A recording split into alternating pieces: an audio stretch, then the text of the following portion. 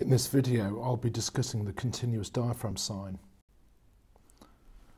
On a normal chest radiograph, the diaphragm is seen because the interface of the diaphragm has a different radiographic density with the lung that sits above it. And it's exactly the same principle why you see a blood vessel coursing through the lung, because the blood vessel has a different radiographic density to the lung that surrounds it. This isn't exactly a normal chest x-ray because there's a right-sided aortic arch and an azygos lobe.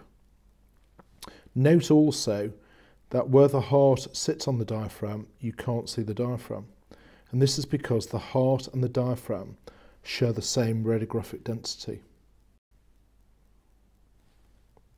So the heart obscures the diaphragm where it abuts the diaphragm. This is a patient on ITU. You can see that they have an ET tube in situ. There is a left internal jugular line. It's a nasogastric tube. And you can see that the diaphragm is seen from the right to the left in continuity, the so-called continuous diaphragm sign.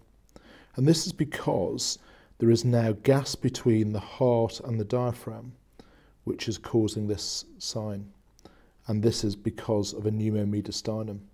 Note also that gas travels up the mediastinum between the parietal pleura and the mediastinum and tracks up into the neck and into the supraclavicular fossa. The CT study of the same patient shows very nicely why you get the continuous diaphragm sign, and it's due to the interposition of gas between the heart and the diaphragm. And again, you can see it tracking up into the superior mediastinum and into the neck. The sagittal reconstruction also demonstrates this very nicely, that the gas is between the heart and the diaphragm. This patient is a patient on ITU. They have a continuous diaphragm sign. Note also a nasogastric tube, tracheostomy tube, 2 intercostal chest drains, and a left intercostal chest drain. Note also the quite marked surgical emphysema tracking into the soft tissues and demarcating the muscle fibres in the pectoralis major muscle.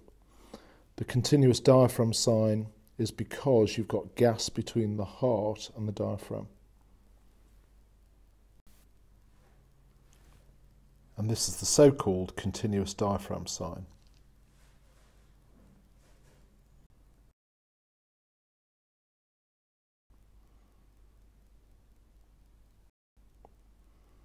This is a different patient, an asthmatic, who presents with spontaneous chest pain.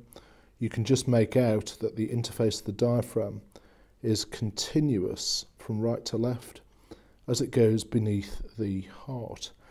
There's perhaps a little area here where the heart does obscure the diaphragm, but the main emphasis is on the lucency under most of that heart border. Note also that the parietal pleura has been stripped away from the mediastinum by the pneumomediastinum, and gas is tracking up into the neck and into the supraclavicular fossae.